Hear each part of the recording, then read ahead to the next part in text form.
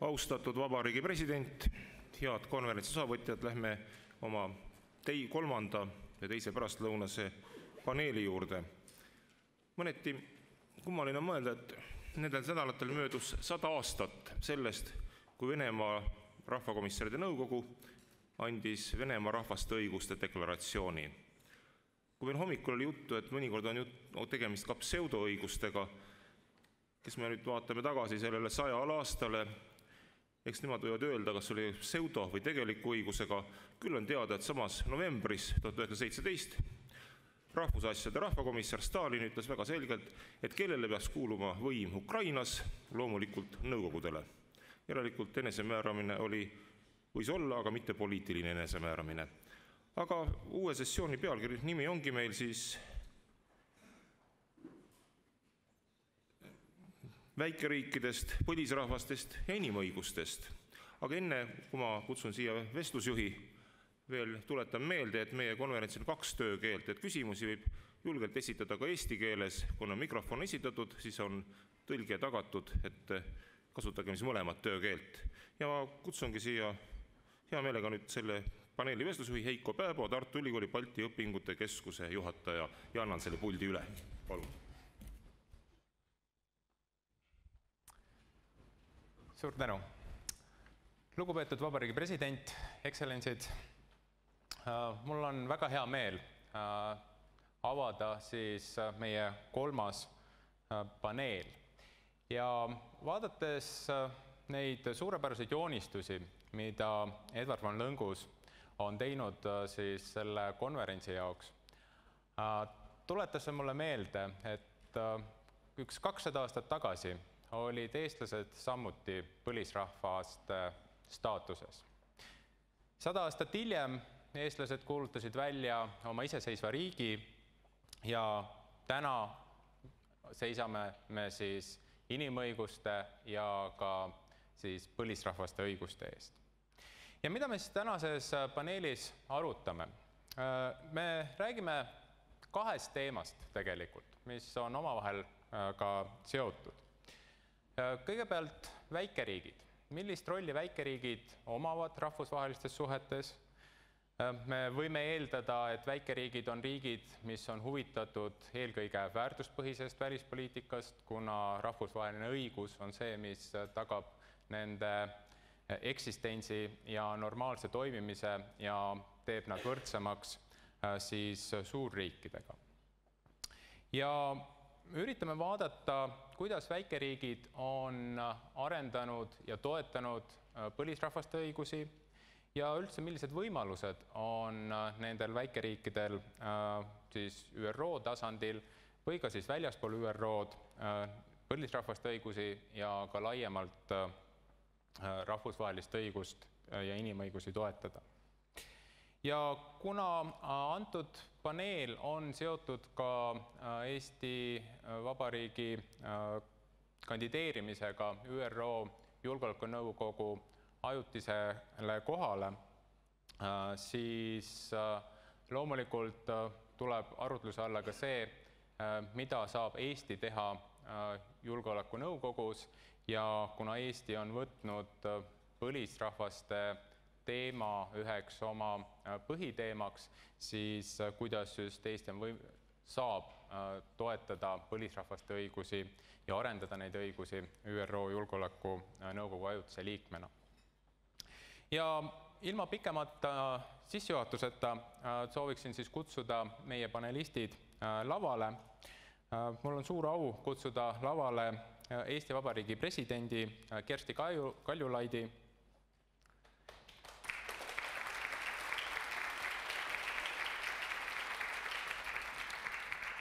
kes on ka selle siis valimiskampaania patrooniks. Järgmisena kutsun lavale professor Julian, kes on Essexi ülikooli külalisprofessor ja kes on olnud siis ÜRO põlisrahvaste õiguste deklaratsiooni loomise juures.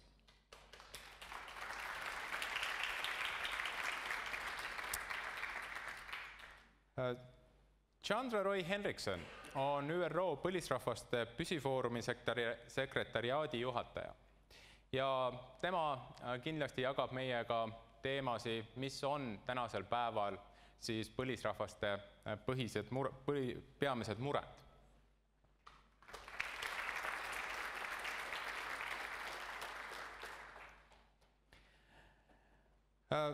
Taani kuningriigi suursaadik Kristina Miskowiak Beckvard, tere tulemast!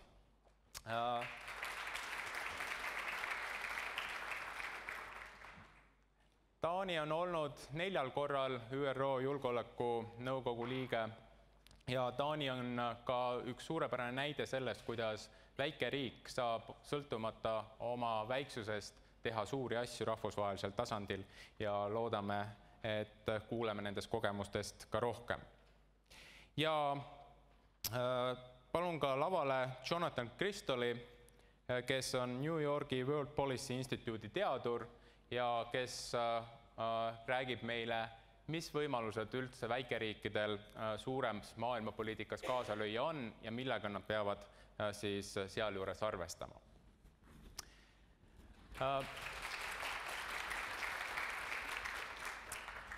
Now I switch to English because English will be the working language. Welcome everybody.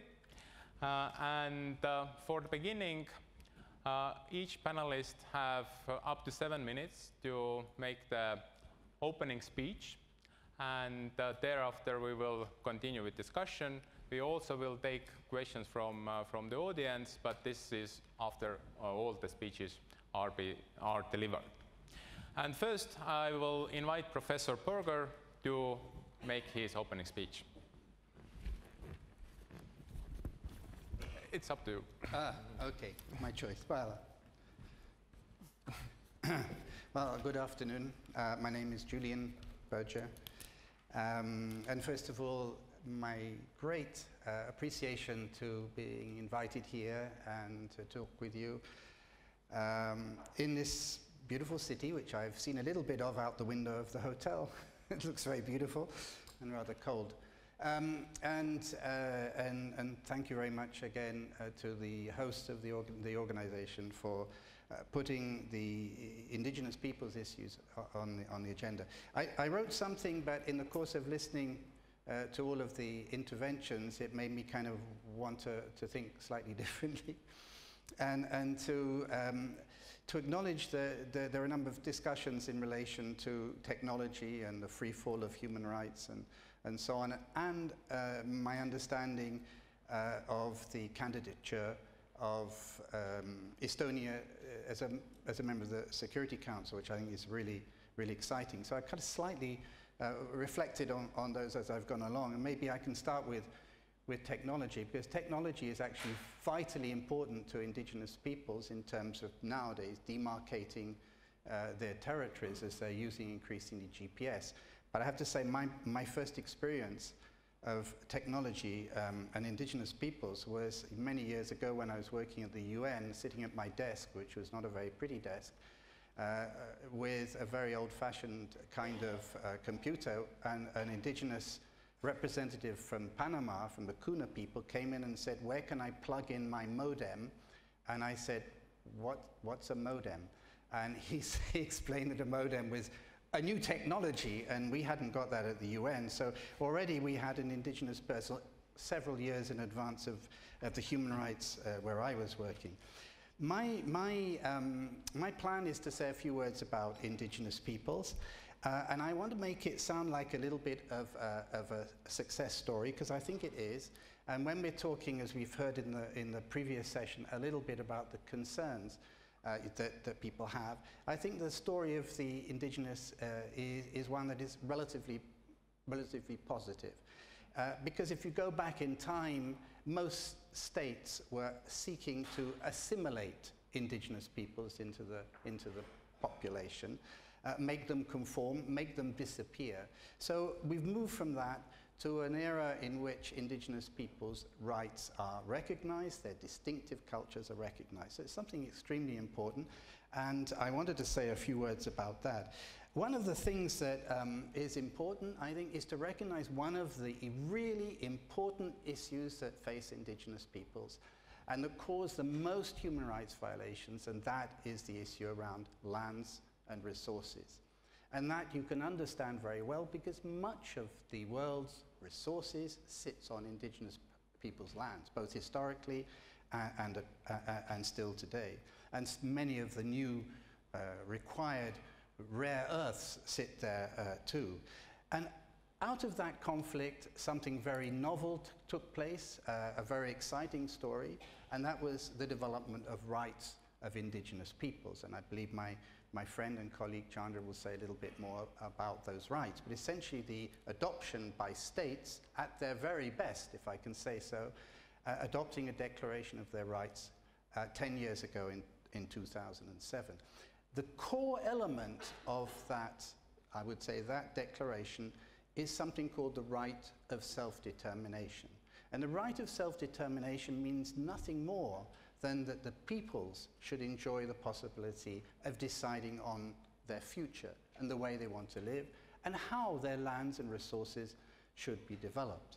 Now that is quite a conflictual thing. In reality, states sometimes have ideas about how those resources should be used, and indigenous peoples may often have slightly different points of view. So they are areas of conflict. But the purpose of creating a right of self-determination of indigenous peoples is to recognize that there ought to be a level playing field. There ought to be some fairness in the way those rights are developed and respected.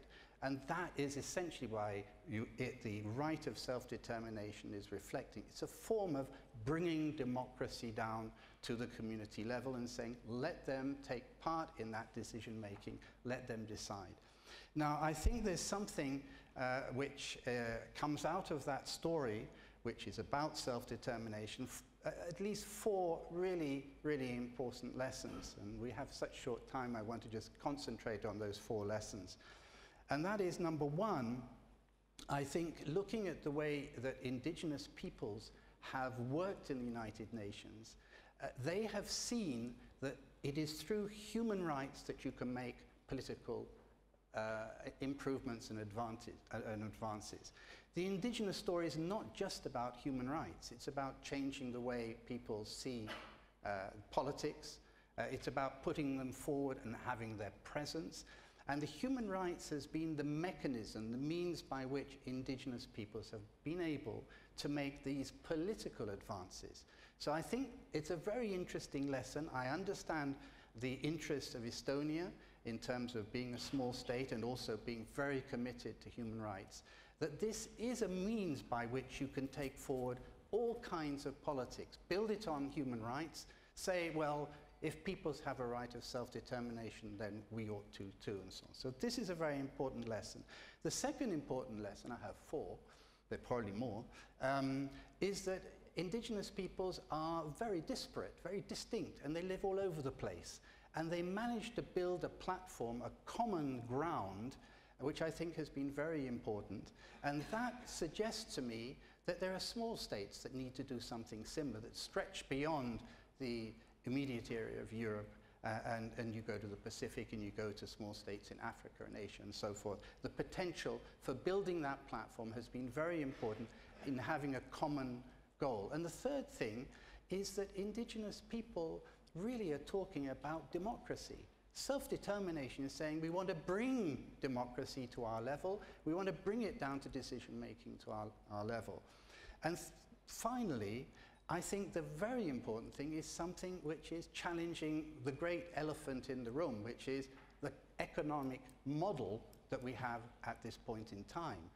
We cannot, we know, continue in this proliferate, destructive form of economy, one in which you exploit continually non-renewable resources and continually deny the possibilities of resources. And I think one of the very important things that has come from that presence of indigenous peoples is to ask the question, what can we put in place of that that is more harmonious amongst ourselves, that is more, if you like, more benign on the environment in which we live, and thinks forward sustainably to the future. Thank you. Okay, thank you very much. Thank you very much for drawing our attention on the topic of indigenous people and how they can promote democracy and why human rights and democracy are very crucial for them. But of course, very important, another lesson is the economic development of these communities and the new challenges that globally we all face. Does this economic model suffice us today, or we need something new? And maybe really we can learn something from indigenous people. And now I would like to give a word to Chandra Roy-Henriksen, and your 7 minutes starts. You can. You okay? I prefer standing. Okay.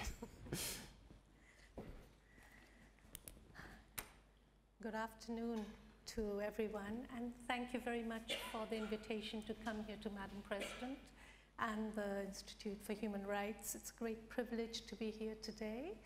I was in Estonia in 1992, and it's really very inspiring to be here amongst you years later and to see the changes, but also in terms of Estonia really coming into its own and holding its own position and its own commitment in terms of being a key player in terms of the world stage. As Julian, Ms. Berger mentioned earlier, the UN Declaration is 10 years old this year, and this declaration now embodies global consensus in terms of indigenous people's rights. For the United Nations, it's very, very concrete in terms of outlining the steps. It's like a roadmap, and it provides us with the normative framework in terms of moving forward in all fields, be it environment or development, socioeconomic, or even in terms of human rights. Now, the UN Declaration is sometimes asked, we are sometimes asked, does it embody new rights? No. These are all rights that are drawn from the normative standards, from the two covenants, from other rights that have already been agreed, placing them in the context of indigenous peoples. It is quite interesting that with indigenous peoples, and to just disclose that I come from an indigenous background myself, I'm from Bangladesh, and that when you have the indigenous peoples question come in, there are always questions that are raised. In terms of the declaration, when the declaration was being adopted, and I was privileged to be part of the process when it was being discussed, one of the key issues, as Julian pointed out, was in terms of the right to self-determination, which is also embodied in the two covenants, yet now picked up by the declaration in Article 3 and placed in the indigenous context. Self-determination is a process. It's a right. At the same time, it gives the indigenous peoples the space, the context, and the playing field whereby they can themselves define and identify how they want to proceed. And in this context, you have different arrangements that have come up in different countries and different contexts. Indigenous peoples are sometimes also a little bit difficult sometimes in some regions, and we had the discussion this morning of Africa, of Asia. Especially in these countries, we have some of the politicians and the decision makers and the leaders coming forward to say, yes, either we are all indigenous, or no, there are no indigenous peoples. However, even if there are differences and distinctions at different regions in Latin America or in the Arctic or in Africa, there are commonalities, and this in itself was the platform within which the indigenous peoples were able to lobby and move forward and advance their rights in terms of the UN. We now have 3 UN mechanisms at the UN in Geneva. We have the expert mechanism on the rights of indigenous peoples, the special rapporteur on the rights of indigenous peoples, and the permanent forum on indigenous issues, where I am the chief of the secretariat. We also had the privilege of having 4 representatives of Estonia serve on the permanent forum. I don't know if he's still here. We have Mr. Oliver Lud, who was just recently a member, and they have been very good in pushing forward the agenda of Estonia. And in this, I want to say that size does not matter. At the UN, you have one member state, one vote. Of course, as we all know, some member states carry a bit more weight than others. Yet, what does carry the member state forward is its vision, its commitment, its agenda. And we have been very privileged to have had the support of Estonia in our work at the United Nations. And we count on it very much, and I'm very happy that we have the President here, because I'm forwarding a plea that we do want Estonia to continue on that, especially if it is and when becomes a member of the Security Council. And in this context, I wanted to raise the issue of Indigenous women. As we all know, among Indigenous peoples, there are different variations, but as in other communities, it is Indigenous women who are often at the margins, and those that are most likely to often face the brunt of conflict, of exploitation, expropriation, activities, and other such development efforts that go on in the communities. And in this, it is the rights of Indigenous women that also need to be placed at the forefront. I want to just quickly raise also the issue of the Sustainable Development Goals, which in a way we see as a step forward in terms of Indigenous peoples, because earlier in the MDGs, Indigenous peoples were totally invisible. Now, at least in the Sustainable Development Goals, in the 2030 Development Agenda, Indigenous peoples are specifically mentioned. Yet, they are still among those who are most likely to be left behind. And that is why I believe that the commitment of all of us, and also of Estonia, as it moves on the global arena, is very important. Estonia co-hosted a high-level event on the SDGs and Indigenous peoples, and this in itself is an indication of its commitment, and I would like to urge that this commitment continues.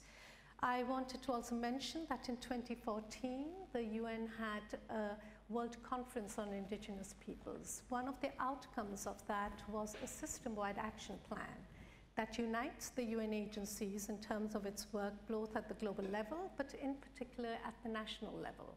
And this is where also different member states, different agencies, different organizations can play a role, because that is where the needs are the greatest. The UN Declaration is 10 years old this year, and yet many challenges remain. And this morning we also heard about the human rights defenders. As you know, there are many Indigenous peoples who are amongst that. I'd like to urge you all to help us make the UN Declaration a reality in the next coming 10 years. Thank you very much.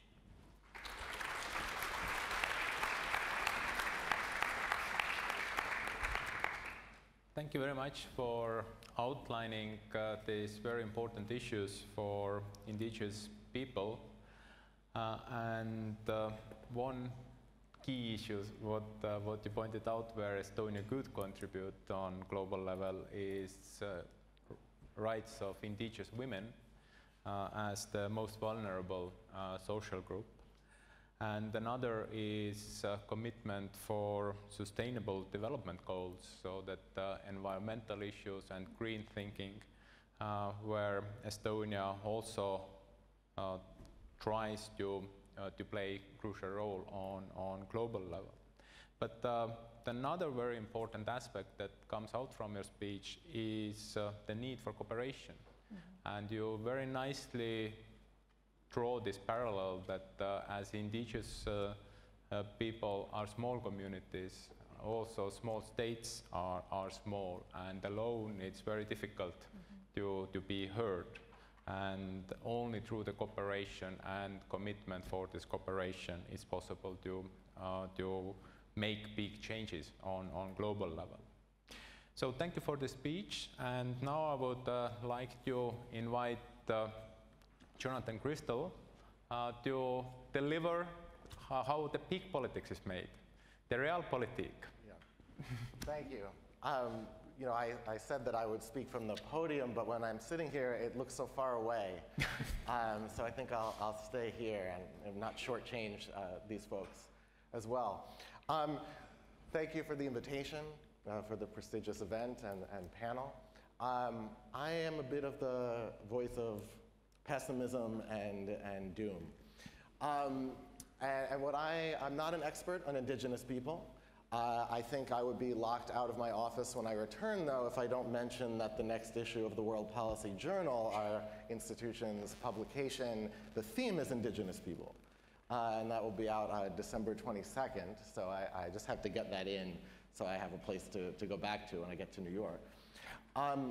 What I was going to talk about are some of the structural difficulties that small states have in getting some of these big items on the agenda, be it Indigenous people, be it other things, in the context of particularly the Security Council, and given the Estonia's bid for 2020. You know, obviously, good ideas can come from anywhere. They can come from individuals. They can come from small states. We're in probably a state right now that is on the forefront of voting and elections. But the Security Council, I think, is probably, arguably, and of course anything's arguable if someone argues it with you, the best place to sort of get things on the international agenda in a way that actually forces people to act, or ostensibly forces people to act. But there are only a few things that the non-permanent members can do. One, they can block things, right? So you need 9 votes to pass a resolution. If the smaller states get together, they can stop something from happening. But without the veto power, without getting all of the permanent 5, they can't necessarily get anything through. And the ability to get the small states together, it's tough. It doesn't always work out. It doesn't not always work out either. The other thing that you can do is call attention to any issue. Any member of the Security Council can bring something to the attention of the Security Council as well. No matter in what position. And also you have a rotating presidency, and the president can set the agenda as well. But let me point out something about the Security Council. Events hijack the council's agenda. At most, a given state in a 2-year term will be the president twice, at most. It could be once.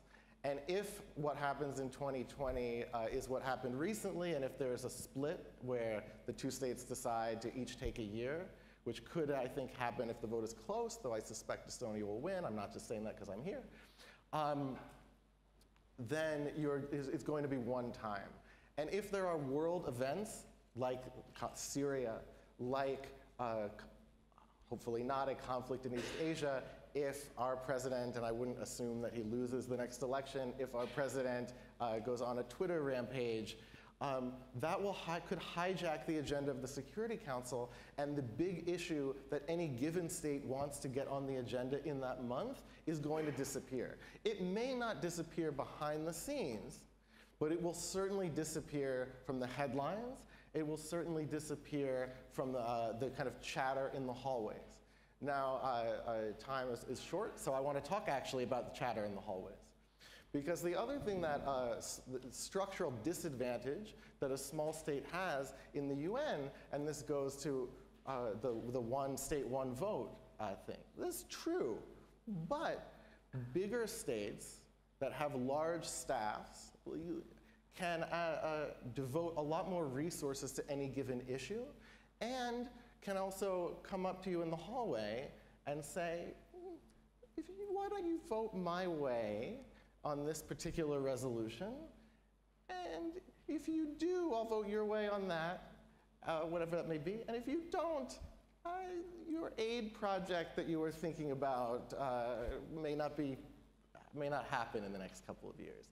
That happens. I promise you that happens, but I'm not going to name names on stage and on camera, but you can get me if there's a bar later. And that's something that small states don't have the resources to do. They don't necessarily have the ability to pressure, but they also don't have the capacity to have the knowledge of every single issue, that they can know what every other state wants, and what they need to sort of horse trade those votes behind the scenes. So it's another sort of structural problem. But on a faux optimistic note, it's not always good to be able to call attention to big issues if you want to get smaller things done. And I would argue that the UN system does a great job of getting small things done and does a much less good job of getting very broad things done. This is something that in the United States, we don't understand at all. Certainly our administration doesn't understand this remotely.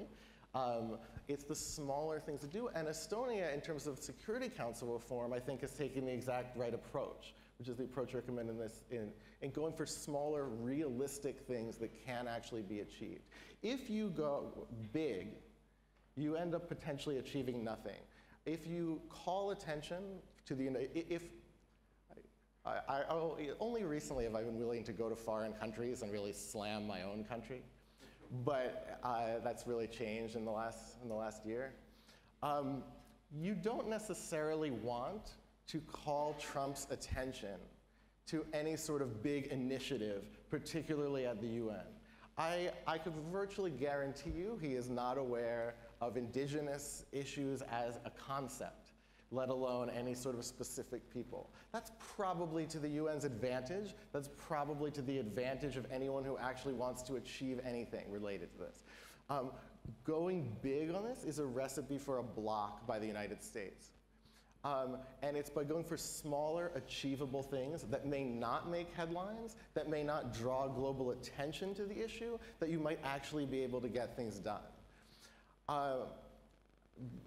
Maybe I will end on a little bit more pessimistic note. What I suspect will happen in the case of this, the other problem that may occur is a state like Russia will say it is very supportive of indigenous issues, and then it will switch it, particularly if it's an Estonian initiative, and it will say that it will then define indigenous as ethnic Russians in the Baltics, and not only the Baltics, and try to use Baltic-led initiatives against those states. I am in a very privileged position because I have no real responsibility. I just get up and say things to people and don't actually have to deal with the consequences. I do not envy the people at the Estonian UN mission who I know and who are great, and at all of the UN missions and world leaders who actually have to deal with these issues and make political and strategic decisions. I think it's going to be very difficult, but not impossible.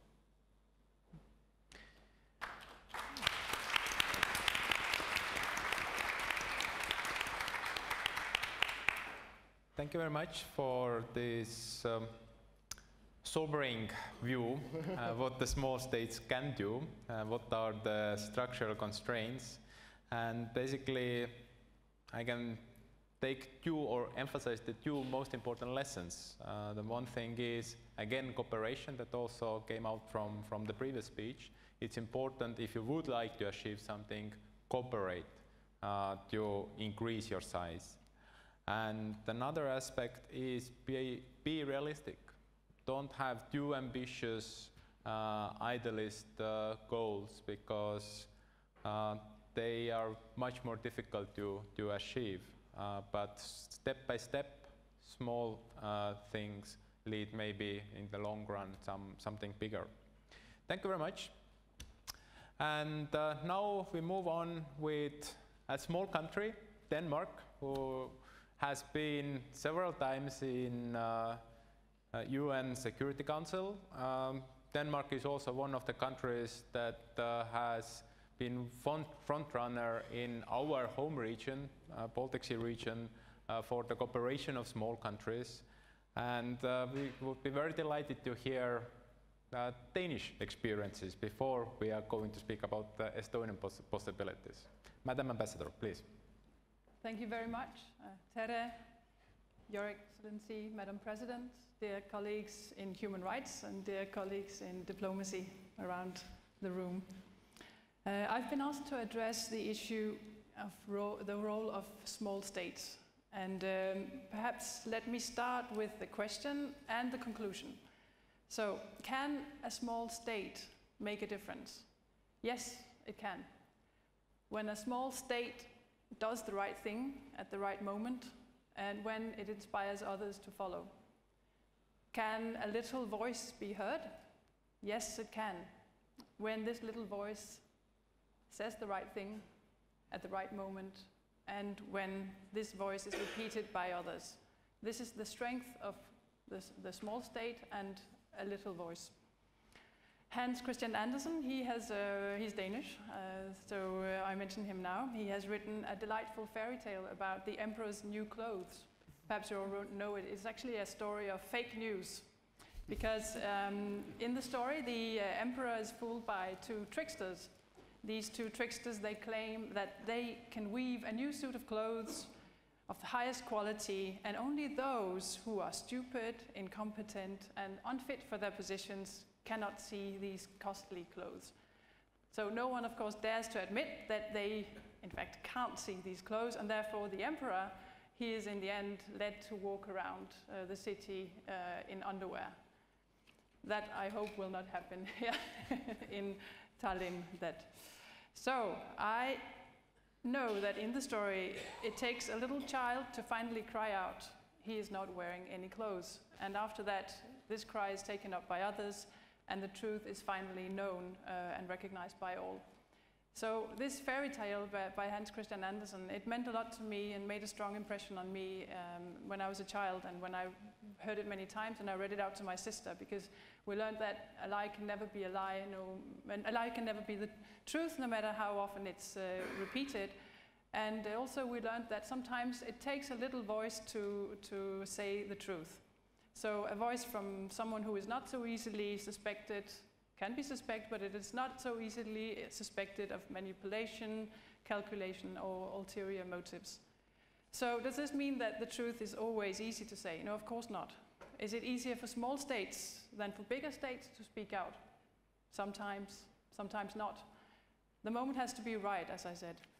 And even when the time is right, it may still require a brave decision to speak out. And it may even require more than that. It may require national interests inside the small state itself. And it might also require some grassroots pressure.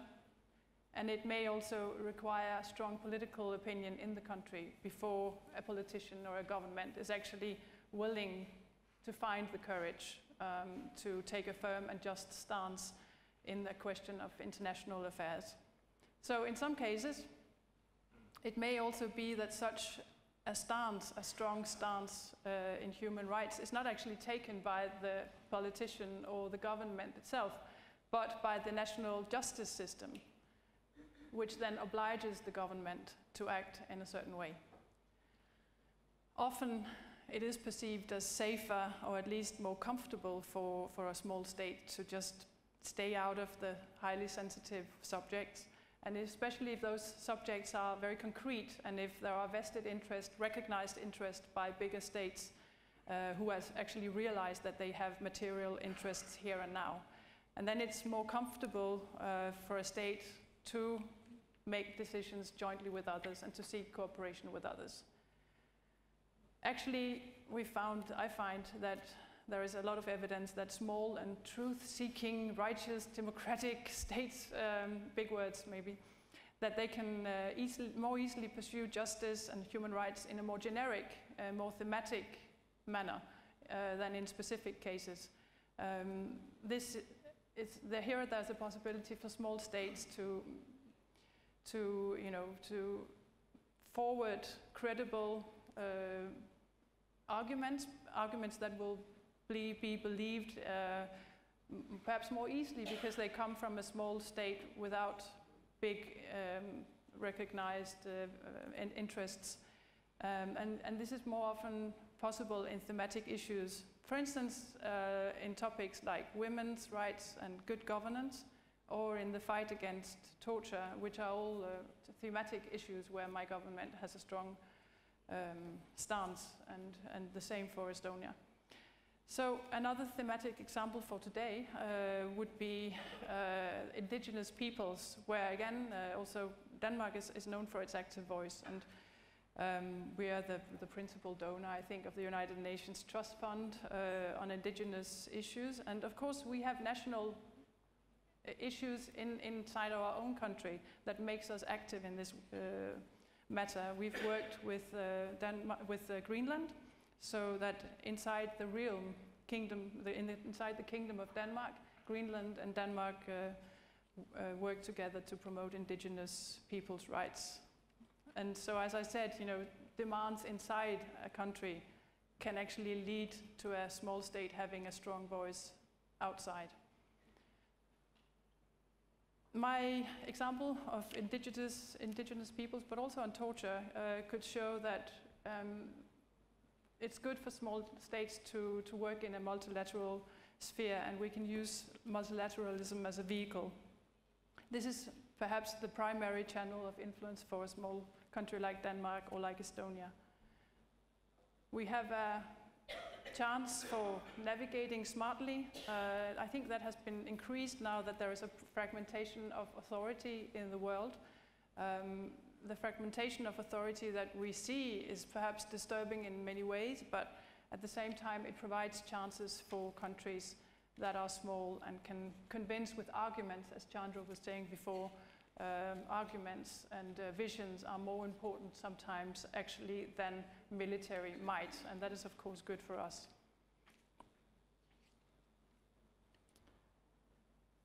My time is running out, so I will jump to the end, just to say something maybe a little bit ideological, that sometimes it's the easiest thing for a small state to stay quiet. But we have to remember as small states that when we have a reputation for relatively high standards of human rights and democracy, justice and the rule of law, we also have a responsibility to speak out. Like the little boy, if we speak out, others will say the same thing, others who are more powerful. There is a chance, if we say it at the right moment, that this will lead to something great. Like in Estonia, for instance, we have seen, I'm constantly reminded as ambassador here in Estonia of the moral courage that can come out of small voices starting to talk. In here I'm thinking about the singing revolution, started singing, and then the moral courage that I witness both when I read history books, but I also witness every day with Estonians. Together we can make a difference, and it all starts with one little voice. Thank you.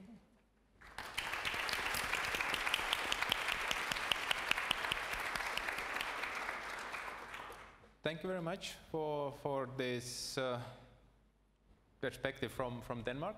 That basically what we heard is that it's definitely easier to be quiet and let the big guys to decide how world should go.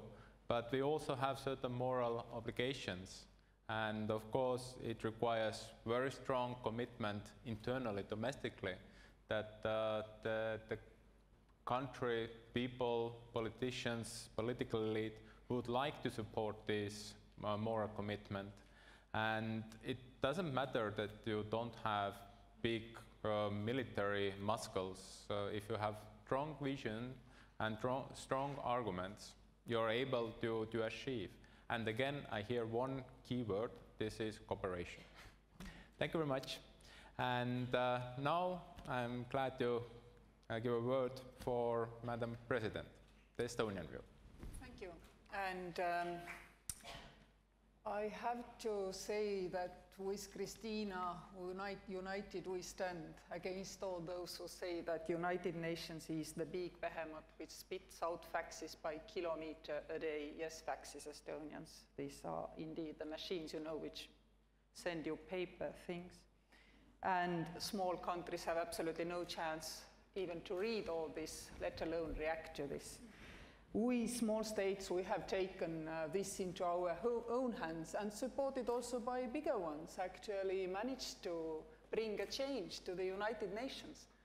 The Secretary General of United Nations, the same one who is now promising us a more coherent United Nations, a reformed United Nations, which would be more efficient and effective, therefore more easy to handle also for smaller countries.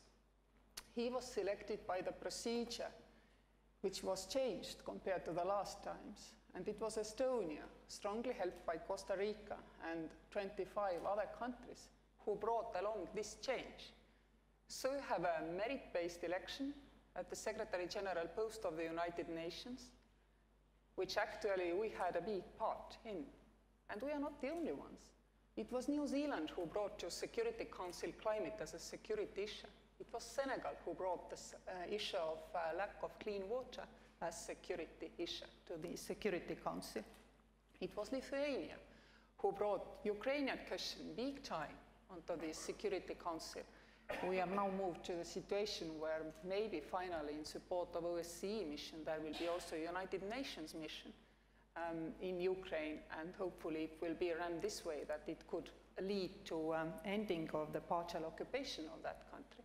So these examples demonstrate that small states, quite to the contrary, what we heard before, are not allowed to think small, deal with little issues, try to side always with somebody big. Yes, we know this saying also from the European Union that small countries have basically 3 opportunities. They can say, yes, I align my position with A or B or C, those being the bigger countries in the European Union. European Union does not function anymore this way, quite to the contrary. It functions this way, that you have a catalyzed nation, and its size is not necessary at all. And then you can bring on a new thinking processes. This is how we operate in the European Union. This is how we also operate in NATO. Think of cyber defense issues and cyber center of NATO here in Tallinn. And this is how we plan also to operate in United Nations. Yes, we are small in size, but we think big. And we refuse to act that our position would mainly be to set agenda. That's Secretary's job, not the Security Council member's job. You know, our world is really unpredictable. And much of this unpredictability stems from climate change and technological change. Technological disruption actually can help to remedy our wasteful ways of life. But it is easy also to see that the technological development at this moment especially, it actually can also add to the uncertainties of the global world. But this new world also offers many opportunities. It's quite clear that the rights of indigenous people and the protection of small cultures gets more difficult if the islands where these people live simply get washed off the planet. At the same time, keeping these cultures alive and keeping also the cultures alive of small nations, small people who see their population wandering freely globally in the world is made much easier by the technological development. For example, there is absolutely no reason why you cannot keep a language alive while there may not be a land where this language is spoken, thinking of climate catastrophe scenarios for many countries. And I believe that a nation of just 1 million, it's more sensitive. It is sensitive to those worries of other small groups, other small nations, of course, but also, by definition, all the groups in society who are somehow oppressed. Somehow it can be indigenous people, it can be women, it can be different groups in different societies. But it is very clear that small state has a different sensitivity about inherently weak. This is something which big states simply cannot have. I give you a very simple example. In United Nations General Assembly, I met with a head of state. He was also from a very small country.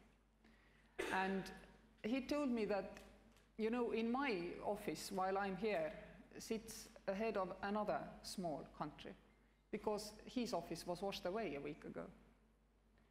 And you know, they say me, you need to ask for development aid to overcome the difficulties, etc. And to him as well, that guy without any office anymore. And you know, these rules which there exist for achieving any development aid, these are simply not possible for us to fulfill anymore. Maybe it was before the last hurricane or the last -3 hurricanes. No, it isn't. And you call it development aid. We don't call it development aid if we are replacing the same bridge and the same houses every year now, because of what has been caused by the climate change. Now, small countries like Estonia keep this in their heart and mind all the time. And I've been broadcasting this since I heard it in September in several forums, and I will continue doing so. Because we need to understand that these small nations, small countries, they now need a radically different treatment, they need it quickly, and that they indeed cannot fulfill the criteria which we consider necessary always, simply because there is nothing with which to fulfill these criteria anymore. It's easier to understand, you know, if you are small and still remember the catastrophes of the, geopolitical catastrophes of our continent. And that is indeed something which I believe makes us valuable for the big ones, also on the Security Council. We have a more balanced, nuanced, and sensitive view. And therefore, in a non-intrusive way, in this sense, that indeed I do agree, we do not have veto rights. Therefore, what we put forward, however strong we put it forward, is actually going for the empathy in the big leader's mind. It's not going for anything stricter than their feelings. And that is important. Take the proposal of Emmanuel Macron that P5 should waive their veto right in case there is immense human suffering. You see, big leaders, they do hear emotional, important, sensitive things. And we can provide them with them because small ones know and feel these things. They can learn from us. This way, we can indeed make UN function more effectively so that we will not only be talking about peace building and resilience and meanwhile there are babies flying into the fire somewhere in the world. Thank you.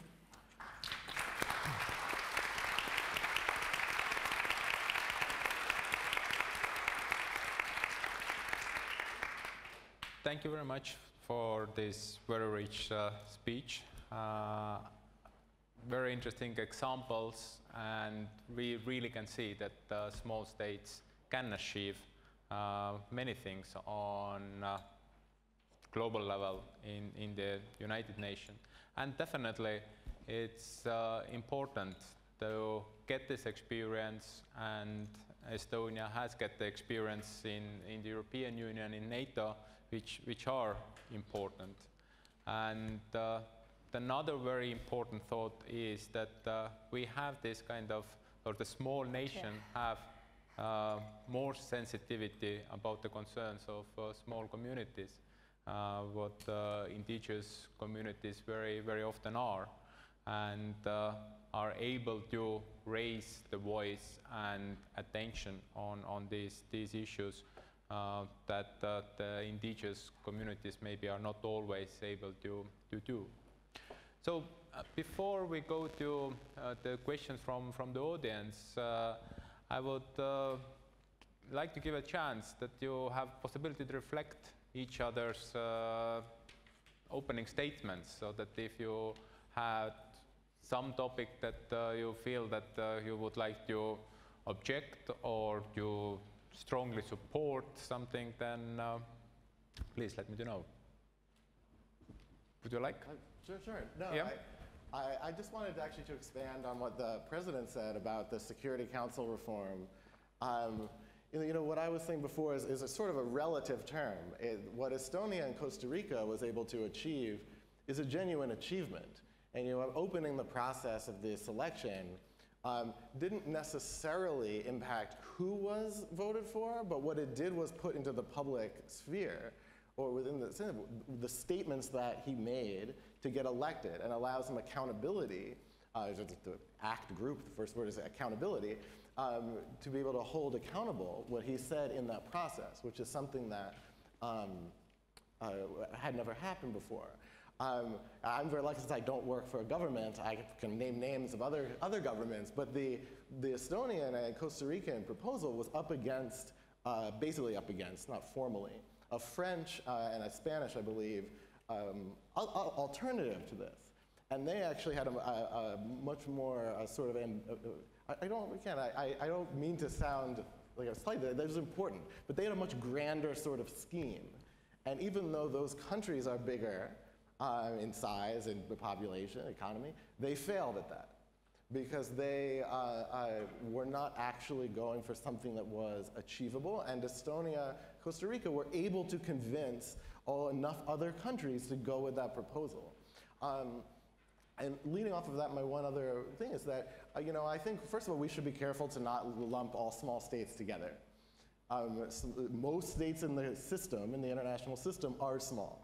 Yeah. But they are very different. You mentioned the Pacific, not just Pacific, but island nations are very different than a country like Estonia, very different from a country in West Africa.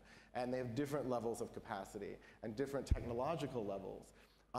And so a country, Estonia's been able to make outsized achievements in the UN system and in defense and other things, I think because of sort of the nature of the government and the people in the system here and geopolitical reasons as well, but it is very different. I think we should just be careful to group them all together. I'm guilty of it too. Okay, thank you. Someone else would like to? Yes? Well, in addition to the fact that Estonia will be hopefully a member of the Security Council, my government supports that very much. In order to actually get voted in, you need the support of a lot of other small states. And I think it could be argued that small states more easily get convinced of other small states' problems and needs. We feel more solidarical with small states' needs when we hear about them, because we can recognize the difficulty of sometimes getting attention to a problem in our country. So there is I think it's a good argument for getting all the support of the small states, that small states actually listen better and react better. Okay, thank you. Yes, please. I also wanted to say that Estonia does not attach all of our attention to achieving the Security Council position in United Nations. Quite to the contrary, we believe that since we were helped quite a lot 26 years ago by international and multilateral communities, we sense that having sprinted in 26 years from an IMF program country to an OECD member state, we have an obligation towards international community. And part of this obligation we are fulfilling by sharing our experience on leapfrogging technologically, much bigger, much more well-developed countries. And actually, I think Estonia must be the only country which has a memorandum of understanding on digital subject matters with African Union, for example, to help that continent to leapfrog. It actually partially stems from our feeling that we need to pay back, partially also from our frustration that Europe is quite slow to harmonize digitally and move forward together. And we see that the continent which is only getting ready to exercise 4 freedoms and is ready maybe to take digital on board at earlier stage will actually also teach something for us Europeans yet another 25, 50 years down the road. And this is the approach we take in the United Nations, that we want to help, we want to support in our might. It may be small. Somebody mentioned small muscle. Well, brains are equal, more or less. So brain power is relatively cheap here in Estonia. We have it plenty, and we know how to work, for example, in order to make the digital thing, at least visible at the United Nations level. Admit, please, that it's a big issue. Estonian government already, I think it's 15 years ago, established together with UNDP the e-governance academy, which then is promoting all these development projects in the United Nations model. So we sense that we have an obligation global?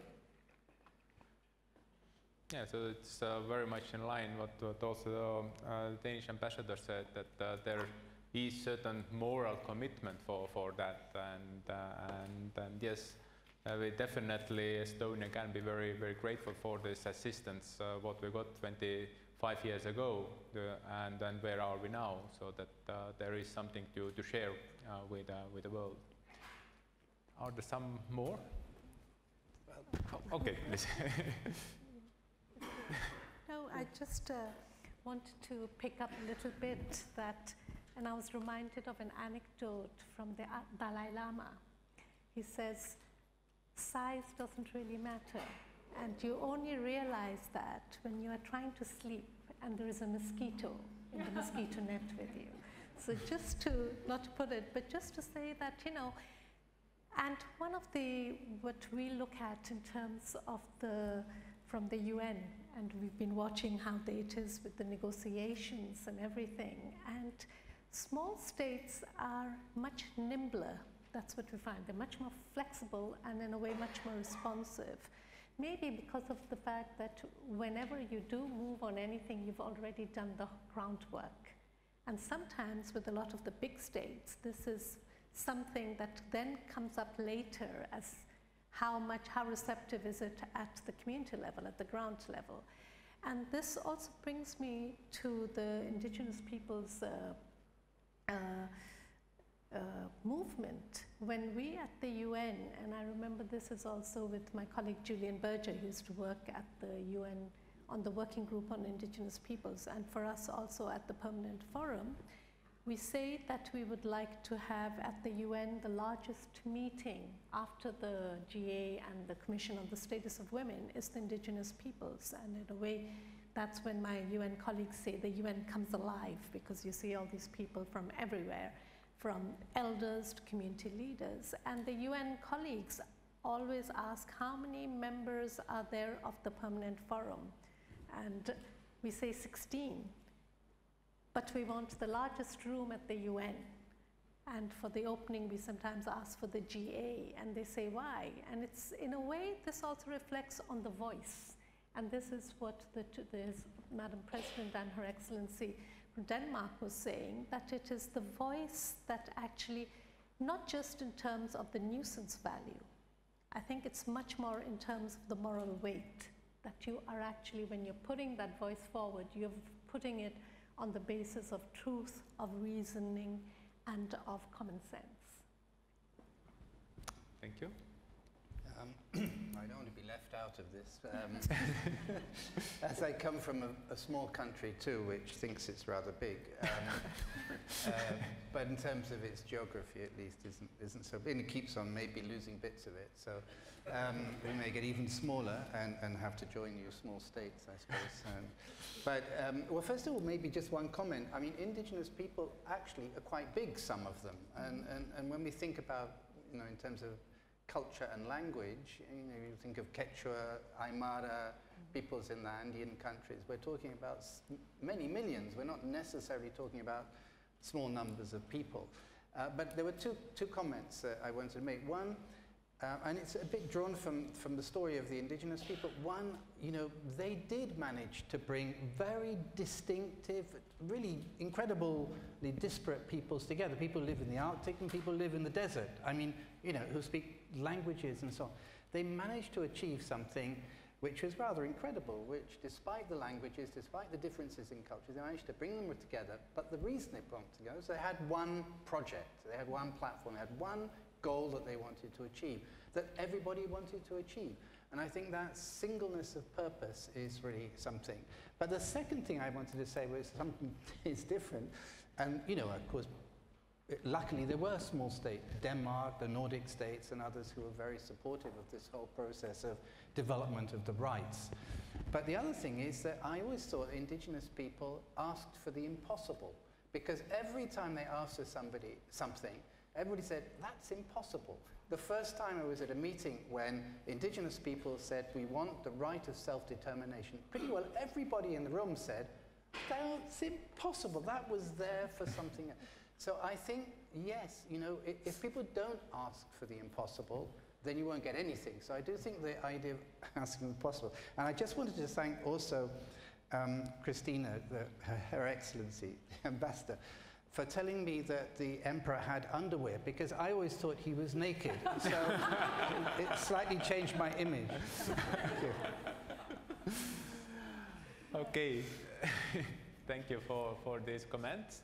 And now it's chance from the audience to ask questions. Questions can be asked also in Estonian. We have translators, so that then our guests just have to put on the headphones. Please.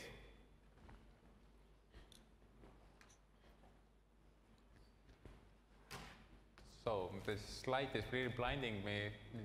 It seems that I don't see any hands. If your hand is up, then please wave it stronger than I'm able to see.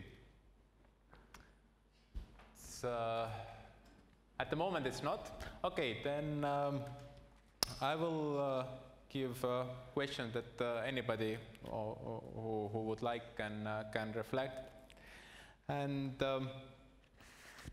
we have heard here that there is need for cooperation, commitment, and it's definitely not an easy task. And when we think what Estonia tries to do, and as also as President said, that it's not only because of the UN Security Council, but it's broader what we would like to offer for the world or in return. Then still there is one word that is in my mind, and this is capacity. Yes, military, this muscle power, we're definitely not comparable with big countries. You said that brain power is equal, but definitely there is another issue what the small states are facing, and this is small number of people as well, so that we may have excellent ideas, but all of us have only 24 hours during the day. So what are the capacities and how to use these capacities most reasonable to really achieve these goals? So I see Madam Ambassador. Well, thank you. Yes, it's true. We have same brain power, but we have less people to actually implement this brain power.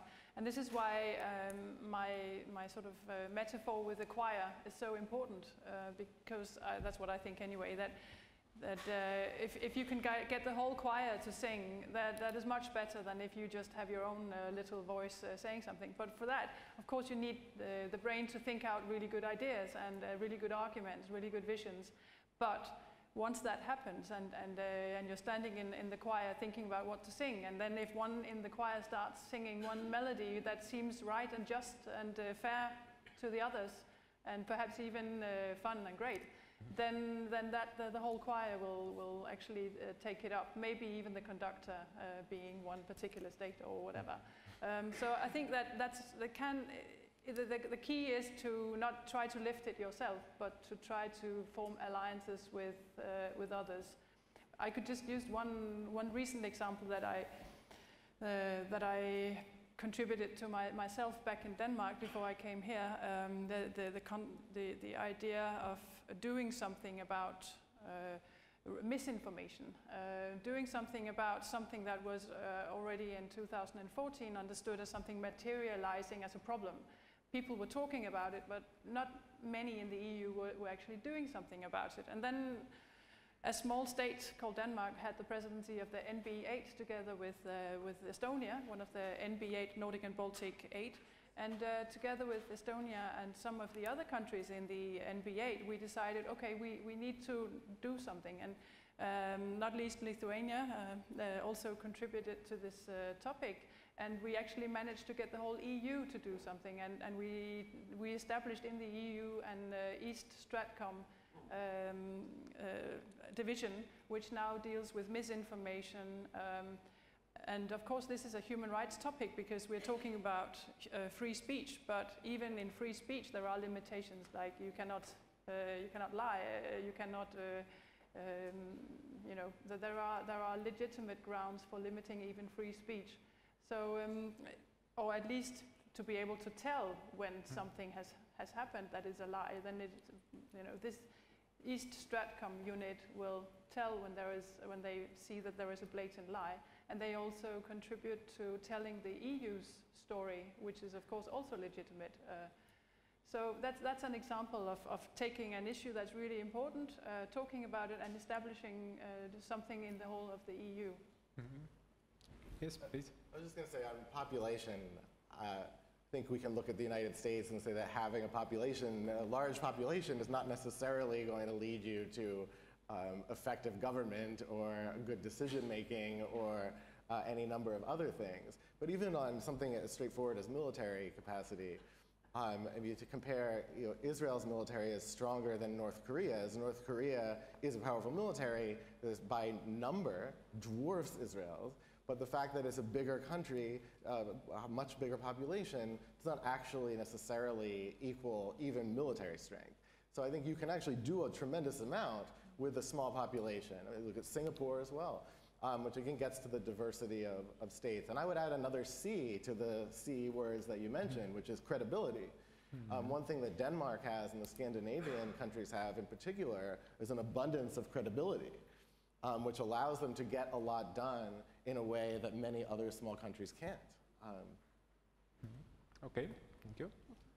Oh, I wanted to add another dimension to this discussion, and that is when you talk of capacity, you also have to link it to knowing your rights and knowing the sharing of units linked, of course, also to the discussion that was in the morning in terms of technology advances. And this comes very much back to when it comes to Indigenous peoples. I remember going to one of the communities and talking about the declaration and all, and that is at a very high level. But what does it actually mean to me? As I think in the morning they were discussing, I can't remember one of the presenters, that if you have a woman who knows that she has the rights to own land, but she doesn't really have that land itself, how do you link these two concepts together? And I think in that you have to have much more of an awareness raising, information sharing in terms of not just the national but also the global level. Even, for instance, when we were working with the SDGs, the Development Agenda 2030, and there are steps built in where there is supposed to be community engagement at the national level in terms of the national reviews coming in. But how many people at the national level actually know that they can go and make their voices heard and put their inputs into these reports that are going out globally and on which the country itself will be assessed? And that's big and small countries themselves. And I feel that that is where Estonia or Denmark, you have made much greater strides than, let's say, much bigger, perhaps not as well informed. And I was just very impressed in terms of the education levels. You know, you have Finland, you have Estonia, you have Denmark. When the population itself is educated, that then in itself is a capacity of themselves for them to also choose what they want to move forward with, but also to demand greater responsiveness from their own governments, from their own accountability of their own governments. And that's where I believe, I mean, from the UN side, where people know, they know the UN, it's the Secretary General, but not really of what happens or in terms of the normative instruments or even at the national level. And that's where I feel that much more work needs to be done. Okay, thank you. Well, as you asked what to do if you are few, actually two important information to everybody. The world is full of A, people, B, money. And that's the truth. So all you need to do is you need to make sense and you will inspire other people to act. And then if you lack money, then there is plenty of all kinds of public and private money around. Best if you could use it together. A little example from the last month's of EU Council presidency. There are 3 really small countries who do care about about military mobility at the eastern flank of European Union. And these three had already agreed between themselves on military mobility. So it was really easy because the concept was there to attach this to the upcoming PESCO discussion and demonstrate this is actually a low-hanging fruit for the EU defence cooperation. It went very quickly. Compare it to the process of establishing the European Public Prosecutor Office, which we also managed to do our presidency. But the idea was already well known in 2004 when I joined the European Court of Auditors and I had to answer in the European Parliament, what do I think of it? So you see, small ones can move quickly, and they need to move quickly because they are very impatient, because they know they wouldn't have energy to keep the process going for tens and tens of years. Another example from digital. Estonia has indeed an e-government, but we cannot export it straight away. We need first to demonstrate it is exportable. Of course, you wouldn't get any EU or development money for that. You need to go private. And indeed, Estonian companies have created a digital environment in a state. It's a country which is not poor, not particularly big, could pay for the development to the private companies. And the Estonian private companies have created an environment by which this country has risen 100 places in the Ease of Doing Business Index. So we now have Estonian idea, somebody else's money, demonstrable model, and now we are ready to move bigger and also take in the more risk-averse money, which would be development aid. So we have lots of knowledge on how to do it, how to export it. All we need is money. And as I said, there's plenty of that in the world. So you can move modularly ahead. You have to have patience, and you also have to look back maybe 10 years to find encouragement that this is not hopeless, in fact. Okay, very, very good point that we don't need everything ourselves. Okay, now I already saw first hand, or Julian, would you like to add also something? Or? No, I'm happy for questions. I have something to add, but I can add Okay, so let's take the first round of questions, so that now I see already several hands. Please. Good afternoon, I'm Jeff Jarvis, City University of New York. Like Jonathan, I find myself in the position of not only criticizing but apologizing for my government now as an American. As we move from a bipolar world to a unipolar world to a non-polar world run by crazy men and bullies, what abilities do the small states have to save us from ourselves? Is it just the EU as a center of gravity in competition with their voices? Or can the small states do more to push for and maintain sanity? Okay, thank you. Next question was there in the back. Oh, okay. Thank you. I'm Jüri Adast, member of Estonian Parliament. May I turn the discussion more to the indigenous people's rights topics? I think the most scandalous case in present-day Europe is the situation with Crimean Tatars. All Tatar population was cleaned out in spring '44, and after the collapse of Soviet Union, they started to move back on their own initiative. Now they are approximately 250,000 of Tatars in the Crimea, which makes approximately 10% of population of Crimea. And it seems that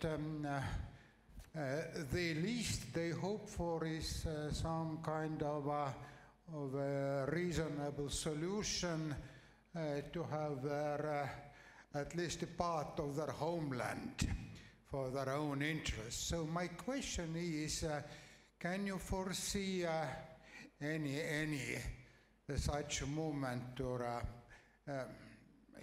hypothetical sensible solution in the future? But because it's here in Europe. Okay, thank you. And there was one more question in the very end.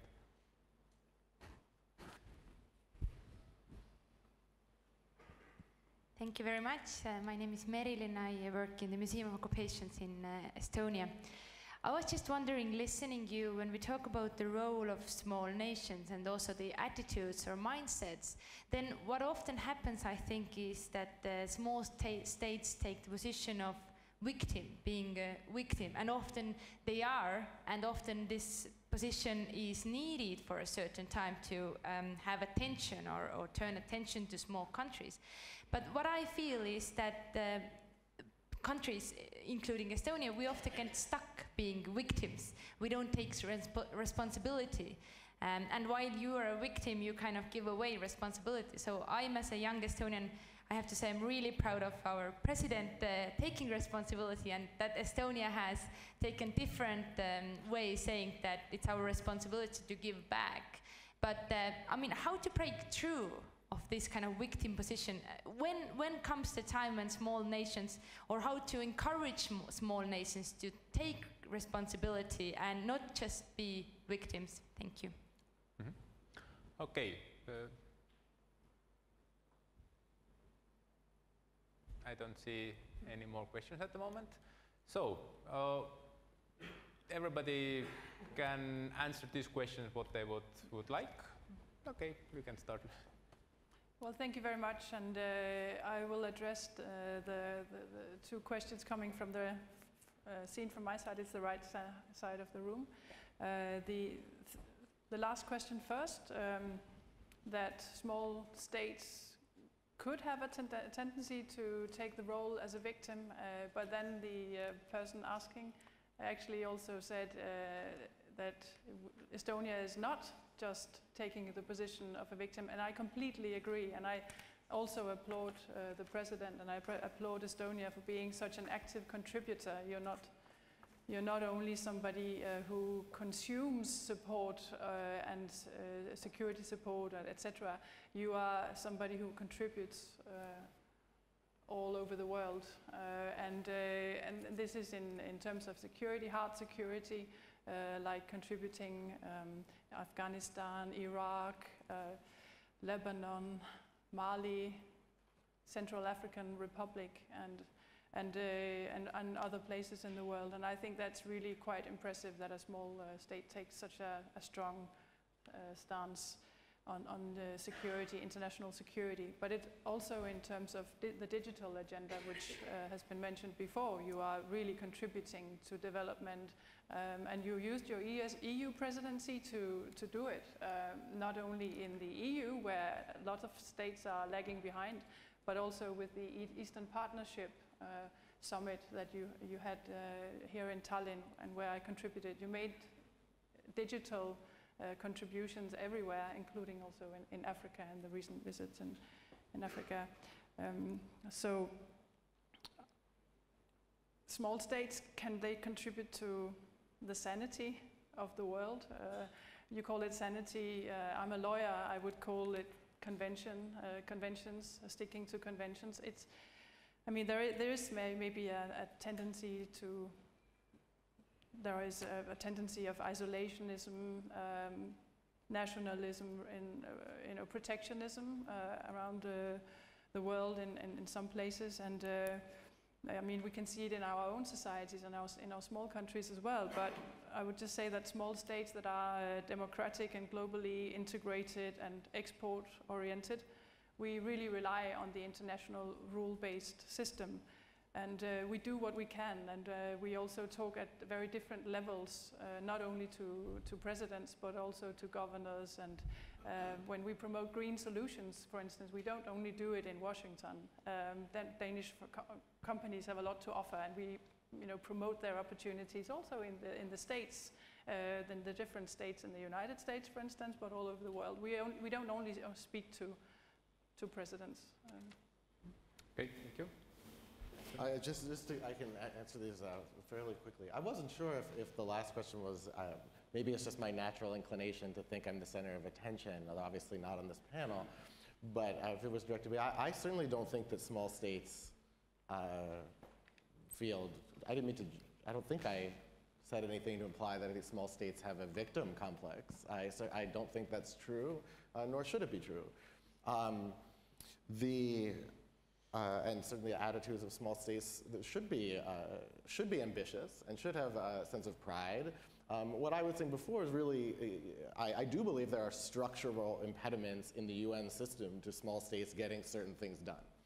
But in general, not everything is in the UN system, and even there, that doesn't mean you shouldn't try, and there are certainly things that can be done outside that system. So I certainly mean to imply that. On this, the question of can small states save us and add to sanity, this is where my deep pessimism really shows through, and virtually everything I write is pessimistic, and I think everything has turned out worse than I have been writing throughout the course of the last couple of years. We talk about the international rule-based system. I think the best we can hope for now is that the small states, which again, now I am generalizing, the hope is that most states, small or otherwise, maintain the international rule-based system while the great powers attempt in different ways to undermine it. In different ways, because Russia's attempt to undermine it is different than China's attempt. And the US's current situation is sort of trying to ignore it and abandon it. I think we can hope that it can carry on and that the smaller states themselves don't abandon it, but we see some hints of that too. And the very last thing, I am certainly not an expert on the Crimean Tatars, but I will say, you know, on the case, I've written about international law, and one thing that's remarkable about international law is that most states abide by it most of the time, including the United States, including all of the great powers. That said, there's the international law that applies to most states in the system, and there's the international law that applies to the P5 to a greater or lesser extent. And if we are expecting Russia to do anything in regards to indigenous people in Ukraine, let alone withdraw from Ukraine, I think we're going to be wishing that for a long time to come. I certainly wouldn't expect it, and I don't see any possible way that anyone will force any sort of change. Thank you. Please. Well, small countries can definitely attempt to save the world, but it mostly goes this way, that you talk to the leaders of the big ones and they say, great idea, I will support it. So indeed, this is quite often the knowledge transfer mechanism or the idea transfer mechanism, if you so wish. So we are indeed very busy at trying to save the world. Will we succeed or not, we don't know, but every morning we get up and start saving the world, because for us actually this rule-based world which we now have is the only element which will keep us safe in the future. And that's why we have a different urgency maybe to deal with it. What concerns the question about indigenous people from Crimea, then I think in Ukraine, as I mentioned, first we need to get the reasonably mandated United Nations mission on the ground, which will not calcify the existing trouble, but will actually gradually be able to reunite Ukraine, and of course on that we can also put the other elements which deal with the human rights. So United Nations Human Rights Charter has a few things to say about the rights of people, so I'm quite sure that this issue will at some point come on the table as well. But first we need of course a ceasefire and the United Nations mission with a good mandate. Well, just somebody used the word victim, and I have to say that when it's dealing with indigenous people, my whole experience of indigenous peoples is that very few of them ever wanted to present themselves as either victims or vulnerable. It's a very bad deal to do that. They are not victims, they're people struggling for their rights. And I think the concept, and actually I've never met the president of Estonia, I'm sitting next to her. I don't see her as a very victim kind of person. She's very strong-willed, and so I can only say, I think that, you know, you're very lucky in Estonia to have strong leadership. But now, going back to, you know, the crazes in the world, it's not just states that are playing games, and it's not just states that are in this. I mean, there are civil society, and governments are dependent on civil society.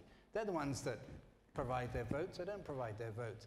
They're the ones out there, activists, and we've had a lot of activists, Amnesty Friends, and so on here. There is a big world out there also struggling for change, you know. So I think that you're not, I mean, states are not by themselves in this. There are a lot of progressive forces. Indigenous peoples are an important force as well, because they're asking for fundamental changes in the way the world is run. We don't want a world which is destroying all of this environment and getting rid of all of these non-renewable resources. We want something more harmonious with nature. It's a simple, if you like, rhetoric. It has a significant impact in terms of the kind of management of the world we live in, the governments in the world we live in, for the future. On the Crimean Tatar, I know it quite well. I visited many times Crimea. I spent a lot of time with Tatar people while it was part of Ukraine, of course. And they were the first to express themselves as an indigenous people and came quite often to our meetings. For me, it's a real tragedy. I have many friends still there and who feel very threatened by the Russian presence there. But when we're talking about the UN and what it can do, I mean, the measures are there in place. I mean, you have to negotiate a possibility of going there, bringing down the tension, establishing, you know, relationships, looking at what you can do within the country that would be protecting that group at least from the kind of persecution that has been happening and so on. I mean, it's not a big, it's a difficult task, but like much of what is on the table of the UN, you know, which is dealing with very, very tough conflictual situations. But you know, my recollection is very sad, because the people who returned a few years back and the older people, they could remember the houses where they grew up, and they went to visit the houses where they grew up. And I went with several Crimean Tatar older women who went to the house, and they were in tears saying, you know, my family used to have that house, but now it's passed hands and so on and so forth. So this is a sort of terrible tragedy, human tragedy, that needs to be rectified, which wasn't rectified either under the Ukrainian government particularly. So. Okay, thank you. Chandra, Roy-Henriksen, would you like to reflect some of that? No, it's just listening, very interesting discussion. I'll pick up where Julian was talking, and I agree fully that with the question of the victimization, and I think it also comes out even in the gender movement, you know, as it's not a question so much of being victims. And with Indigenous peoples, they're very vocal in saying, you know, we are not victims, we want to be the ones who will actually change the agenda and make the change, and I think that's part of the whole structure. And also going into the vulnerability issue, they don't like that, because on one hand they're vulnerable, but on the other hand they have much that they can contribute. With the Crimean Tatars, I was just going to say that, you know, they do come to the UN, they do also continue to come to the UN, to the Permanent Forum, and they have been raising this issue. And I was just looking at Mr. Alvalud at the back, who's also been following that quite closely. But as the colleagues are saying, and Madam President very rightly pointed out, these are issues that have to be addressed in a systematic manner, and only then can you have something that is sustainable and durable, and that is going to last. Okay, thank you very much. As much our time is soon over, then I think it's time to make conclusions. And I think during 1 minute, each of you, just how you would sum up what are the most important messages, what you think the audience should take with them when they leave this building. And maybe now we start from the opposite direction, so that okay, let's go this way. Okay. This has been actually a very interesting discussion that I have enjoyed very much, and I want to say thank you. We don't often get a chance to listen to the concepts and the debate and the discourse and have this time for reflection. And I want to congratulate the Estonia for actually having this discussion on an annual basis. And what I'd like to think of as the audience, to leave you with some homework, is size does not really matter. It's what you do, each and every one of you, whether you're at a big university in New York, or you're with a small community, or university academia, or as working as an official in the foreign ministry. I think it's very much a question of personal commitment and dedication, and the strong belief that human rights are not in free fall. Human rights are here to stay, and I'd like to encourage you to make sure that they don't go away. Thank you. Thank you very much.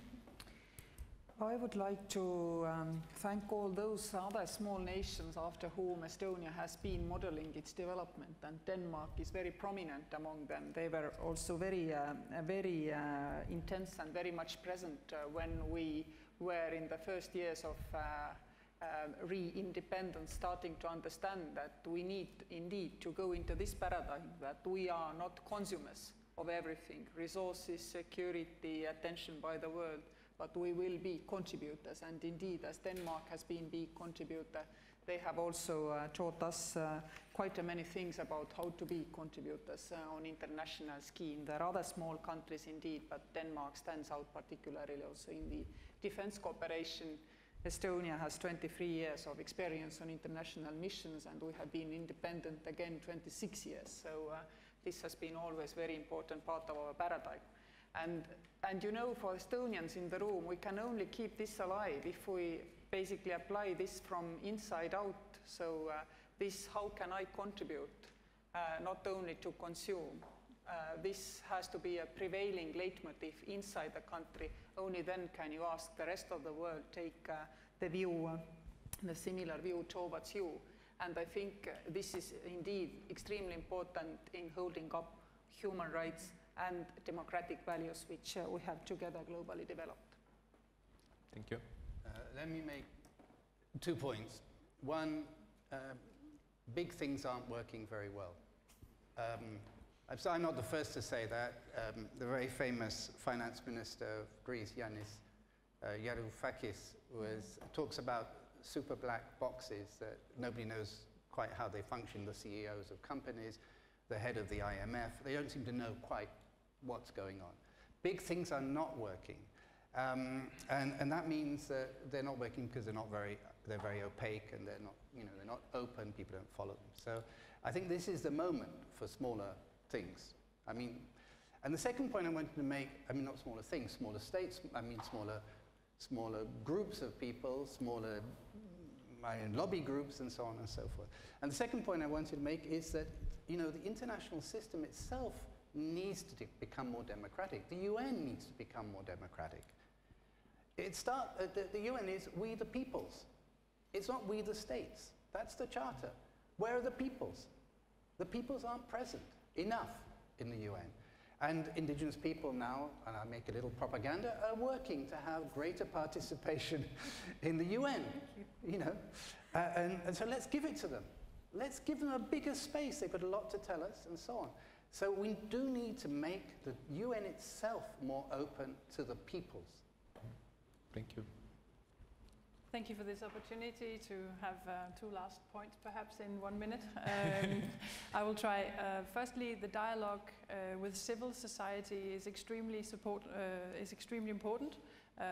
Like small states, even small NGOs, even individuals, their voices also really count. When you have something strong to say it, and we will listen, and the great powers will also listen in the end.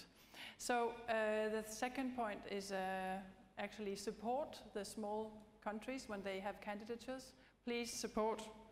I'm pointing now to the D for dialogue. This is the symbol for Denmark's candidature for the Human Rights Council 2019 to 21. Please support us, and please make it known to everybody at home where you're coming from that we are candidates. And please support Estonia for Estonia's presidency for the Security Council 2020 to 21. We support it with all our heart, and they need support from all over the world. So please go back and make sure that your governments also support. Thank you. I just also 2 30-second points. On the question of the conference, are human rights in free fall? My concern is not so much that they're in free fall, but that they're being redefined. That's what I would worry about. That had been the policy of Iran and Venezuela, why they had been close together, was to redefine human rights. My concern now is not that the US is going to join with those two countries, but that in our own way and in the other great powers' way, that those rights are going to be redefined. And we are basically, the broad we are counting on you all, like countries like Estonia, like Denmark, to actually keep these sort of rules and norms alive in our absence. And I think in the foreign policy community, which I sort of consider myself part of the mainstream, I will say Estonia is extremely popular in the defense establishment, popular in the foreign policy community, and it's an honor to be here for the first time and with the president as well. Okay, thank you very much for these great thoughts. And to sum up from my side, picking up what you have said, as a political scientist, I formulated a new formula for the small states. What is the capacity for the small states? It is C plus C, means commitment plus credibility, multiply with cooperation. And then you have capacity as a small state. Thank you everybody for your great contributions. It was really a pleasure to hear your thoughts, and I hope also that the audience goes home with some fruitful thoughts. Thank you.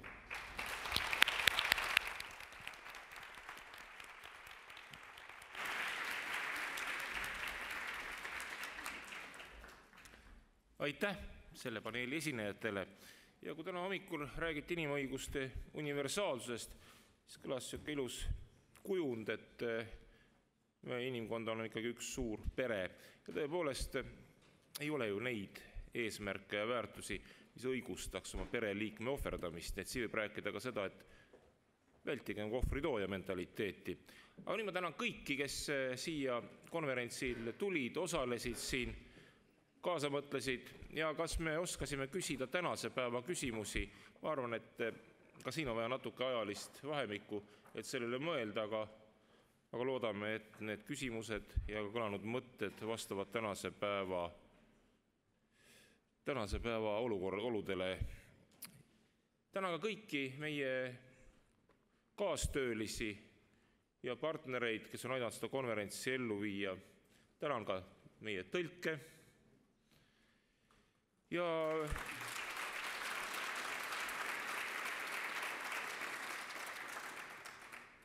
kõiki vabatahtlike tehnilist personaali. Ja veel on selline teade, et me ei pea kohe siit hoonest nüüd lahkuma. Et see hotell pakub meil